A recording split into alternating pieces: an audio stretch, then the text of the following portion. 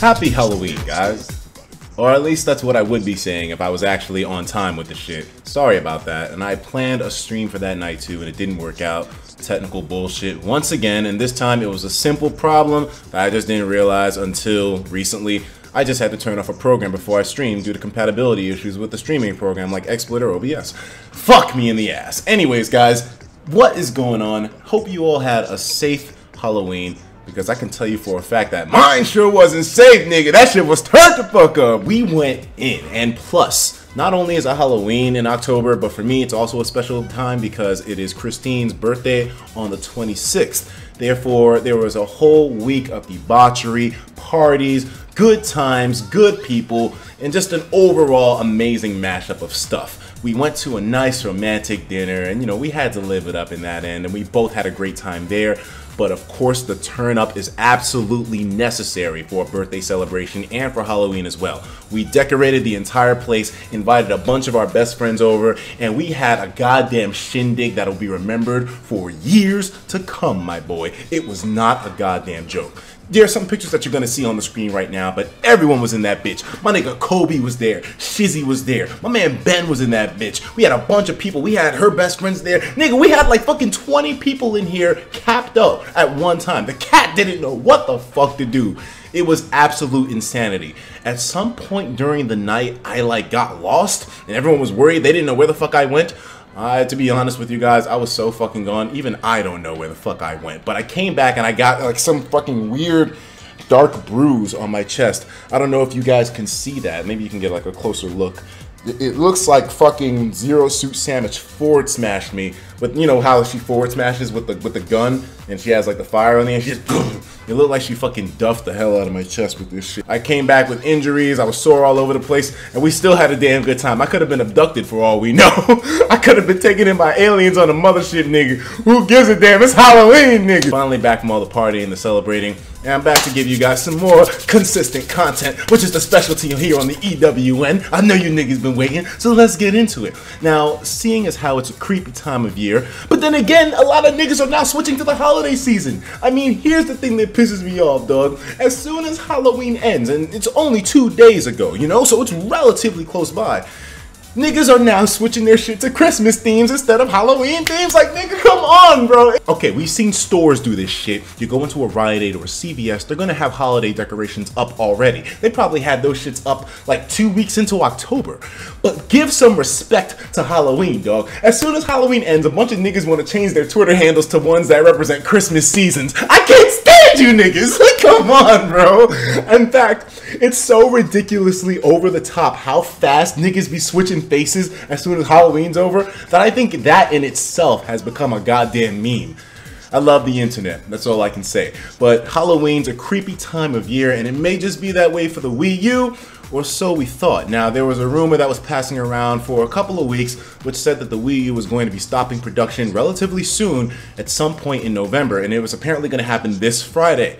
Well, Nintendo had to speak out against that and say, actually, no, we are not. Let's take a look at the article on Nintendo Everything real quick and see why Nintendo suddenly wants to say, wait, hold on, no, Wii U production ain't stopping. I don't know where you heard this from, Emily Rogers. I don't know where you heard this from, but no, it ain't stopping. This shit's still good. Trust me, Wii U Holiday 2016, man, let's go. No, Nintendo, stop it. Yesterday, Eurogamer woke up with a report. Okay, Eurogamer. But Emily Rogers backed it up. But still, though, no shade to Emily. No shade to Emily. I don't want niggas to be like, oh, Etika's got beef with her. Nah, hell nah, nigga. I'm just saying, she pushed it. Sometimes you're right, sometimes you're wrong, but most of the time she's right. They wrote up a report stating that the Wii U production will be wrapping up by the end of the week, but Nintendo came out stating that there are no such plans. They want to end that shit, end that talk right away. There is no change to our continuing Wii U production, a spokesperson told the Japanese outlet It Media, while the representative started out by saying that he or she was unaware of the article's specifics. Speculation about Wii U production ending was not true. And of course, we all want to jump the gun when it comes to the Wii U's demise. Niggas can't wait for that shit to die off, dog, so we can switch to the Switch, nigga. I mean, come on, let's just be real here.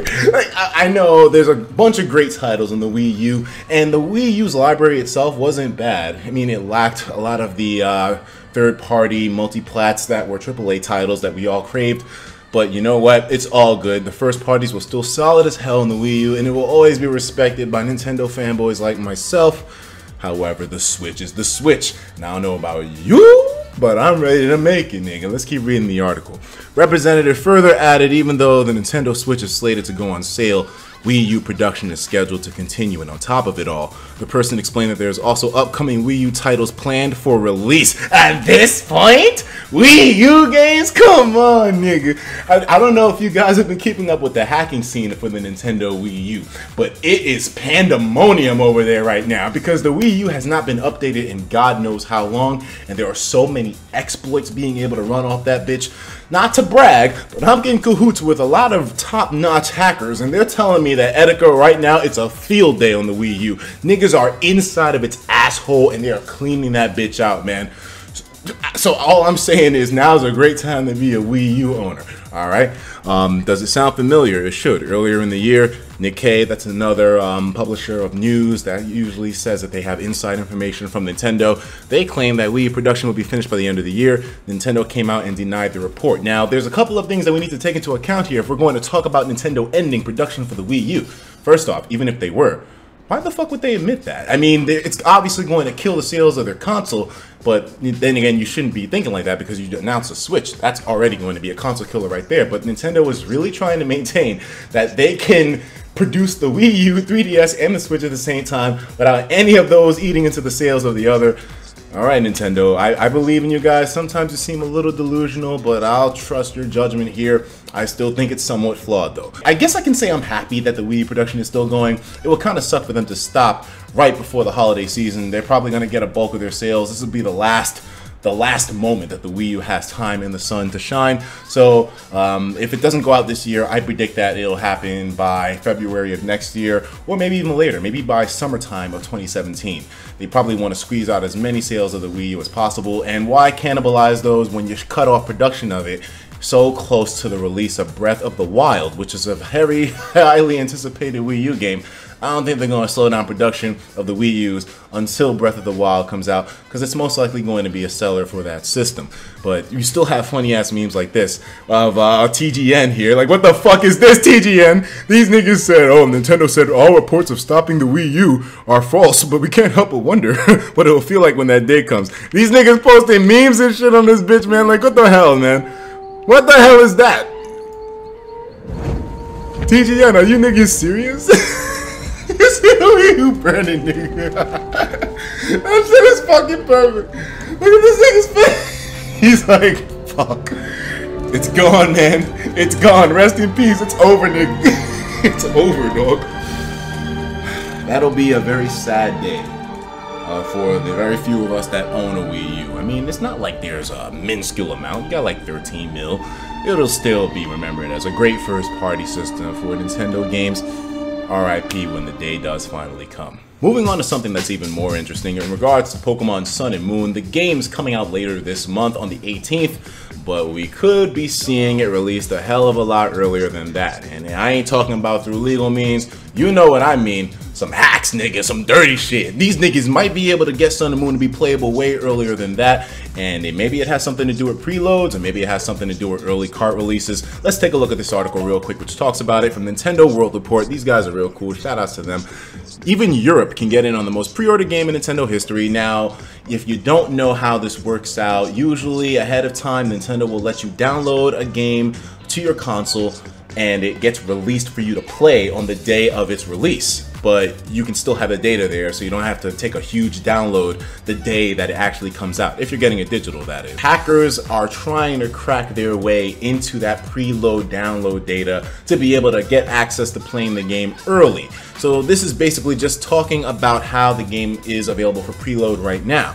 But I'm trying to look at the other side of things. I'm trying to look at the motherfucking hackers, and I know a lot of people aren't going to like the fact that I am, but if the shit is happening and if it's bleeding edge, I want to be able to at least be informed about it. Now, you know, I'm not promoting piracy or anything of the sort, but if the shit is happening, I want to be in on the know. And so here's what the latest thing is from the hacking scene when it comes to Pokemon Sun and Moon and this preload data. Can this shit be played early? Can this shit be available way before the 18th? It's in the air right now. Let's take a look at this real quick, guys. As you can see here, I'm on 3DS ISO. This is one of the most fucking illegal websites on the planet. They are probably the biggest thorn in Nintendo's side when it comes to piracy, and not just that, but homebrew and other little things. I mean, I say that in a joking manner. This is actually a cool website. It's a cool community, and I can tell that Nintendo's had their eye on this place for a while. There's a dedicated thread here which has a bunch of people lurking about in regards to the Pokemon Sun and Moon preload data. Now, hackers, of course, will be able to get this data and play around with it, but sadly, it is not going to be playable due to a couple of security functions which are really hard to crack. The games won't be playable until the seed is released on the 18th of November. So, kind of trying to give you guys a nutshell version of this, it basically means that Pokemon Sun and Moon has 3 layers, and 2 of those layers were broken. But the 3rd layer is basically a 128 character password. 128! And you have to guess each and every single one of those integers correctly, or else you can't get into the game whatsoever. Isn't that crazy? So therefore, we're probably not going to see the game be able to be played early, just like when the Pokemon Sun and Moon demo had kind of like early access through the preload data, or rather it was on the eShop early, but you couldn't access it until the day of. When the day comes, the 18th, you'll be able to get password, which will be able to unlock the game and you'll be able to play it. But until then, the only way that an early release of this game could happen is if someone gets their hands on the actual physical game card early and dumps that bitch online. The chances of this are relatively high. We've seen it with a lot of major releases. Someone's able to get their hands on the game way before, maybe like an entire week before in some situations. Could we potentially be seeing someone get their hands on a illegal copy of Sun and Moon super early? We gotta wait and see, but I think it'll definitely happen. So expect to see Sun and Moon shit start to come out at around, you know, the 10th of November maybe. And it also depends on if the person who gets that early copy is going to even dump the game on the internet in the first place. If they dump it, it's curtains for fucking Sun and Moon, nigga, that's it. We'll know the game's full detailed way before the 18th, boys. I'm just letting you know. And some other fun, short, interesting news. We have an Undertale video coming from Smashify, where them boys over there, they made a Flowey trophy for Smash Brothers. The concept of the trophy, you know, relatively simple, but if you've played Undertale, you know damn well that there is nothing simple about Flowey whatsoever. This shit gets kind of fucked up, man. Take a look at the video real quick, guys. This shit is gonna fucking bug you out, I swear to God. Look at this shit, man. So hold on, you see the shit? This is where they kind of like come up with the trophy, and you see the amazing work these guys put in. So much attention to detail, man. So many props to Smashify, all those guys. You know, I'm cool with all them. Props to you guys. But take a look at this, man. They did such a good job. But you notice the glitchiness happening on this video, man? Do you guys look at this shit? This was a lot of fun. Do you see this shit? What the fuck, man? What the fuck? This shit is crazy. Especially since this came out on Halloween. Like, look at this. Uploaded on October 31st, my boy. They knew damn well the hell they were doing. These motherfuckers, man. I don't think I'm spoiling anything, dude. I hope I'm not spoiling anything. I don't think I'm spoiling anything here, though, guys. I mean, just the creepiness of this, man. I'll leave this in the description for you guys. I don't want to share the entire video. I want to leave some creepy surprises for you all. But if you're an Undertale fan, you obviously get where all those references come from. And even if you're not, it's still fucking creepy as hell. Anyways, dudes, and the last thing that I wanted to talk about real quick, I've been working on shit in the background, and I think the mod showcase stuff is finally ready to make a return. So if you're on Twitter, if you ain't following me on Twitter, you should follow me. Here's my handle right here. You can see it right there. But if you are following me on Twitter and you want me to cover a mod in a video, I have a very interesting new approach to it. So you'll be seeing a lot of those videos from me very soon. Send me mod suggestions. I really want to see what's interesting, what's hot on the scene.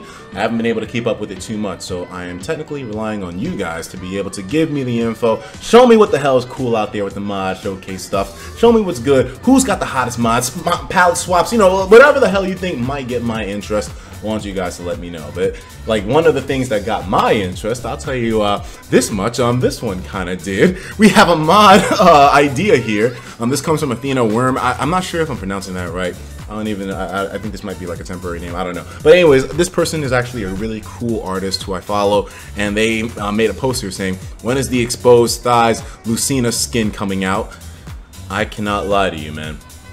That's a damn good idea. So if you happen to be a model swapper for Smash 4, you know your way around that field, it's a good idea. That's all I'm saying, man. But anyways, guys, with that, we are going to end this video. If it comes to live streaming, I'm gonna give you guys a heads up right now. I do not know when my next one will be, but if you follow me on Twitter, I'll always announce on there ahead of time when I'm gonna be doing one. And trust me, I've ironed out all those issues. I'll make sure they don't happen too often.